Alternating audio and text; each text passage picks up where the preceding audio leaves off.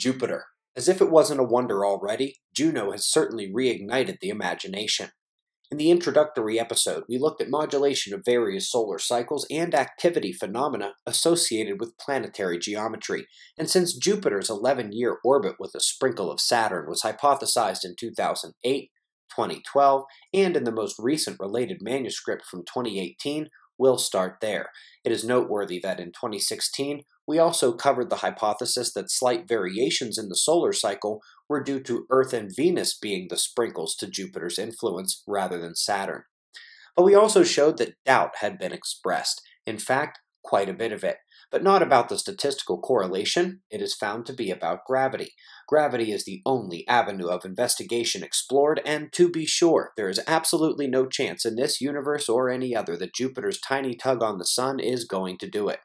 But here is where a lesson in space weather could do large-scale physicists and mathematicians some good, because here it's not just about gravity. Earth isn't the only magnetic sphere in this system. Jupiter's fields are 10,000 times stronger. The Sun's go out past Pluto. Every planet is magnetically connected to the Sun, shown in black and white dash curves on the Enlil spiral, and traced back to coronal holes. Always to coronal holes, where the fields are shaded darker to show that they stream out to connect to the planets, while the bright white lines would be the magnetic fields that loop back down to the photosphere. The interplanetary connection fields may be easier to see if we reverse the color, making the internal loops black, and the white lines being the interplanetary fields connecting to the planets, coming from white coronal holes. The Sun's fields are paramount to the electromagnetic environment of the entire system.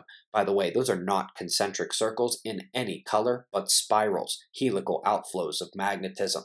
It is no wonder that magnetic portals connect the planets to the Sun. A better name could have been chosen by NASA, but it's what we've got.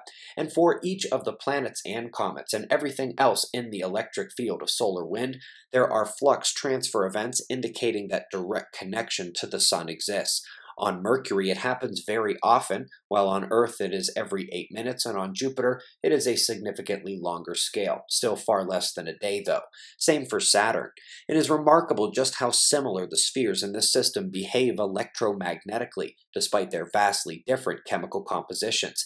And it is in the interaction with the Sun magnetically that we find the potential here for there to be a modulating factor beyond just gravity.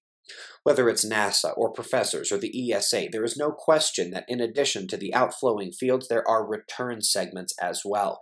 Indeed, half of those arrows are pointing back towards our star, and which hemisphere that dominates flips with the 11-year cycle. The field flow can also be shown in relation to the heliospheric current sheet. You see 2 segments of outflow, 2 of inflow towards the Sun. The positive dominance plus signs in the outflow and the minus signs are the flow back to our star. This represents Earth crossing the heliospheric current sheet as the Sun rotates one time and we experience each magnetic sector twice. Let's also remember that all planets emit ions themselves, mostly negative except for Saturn, who refuses not to act like a star, but on Earth that's oxygen, negatively charged, and who really knows what that is at Jupiter? The planets are all connected to the Sun through these magnetic portals. They exchange plasma, and these connections don't disappear just because you have flipped solar hemispheres in the heliospheric current sheet. Further, by chemical emission of the planets, one can see numerous Birkeland pathways, field-aligned currents of that material, back to the Sun during the return field experiences.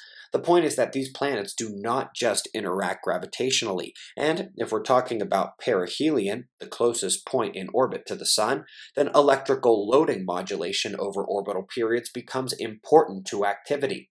It is already widely believed that the magnetic fields of the Sun are what is driving the sunspot cycle of 11 years, and there is utterly no way to argue that those fields are disconnected from the planets. See you next time, and be safe, everyone.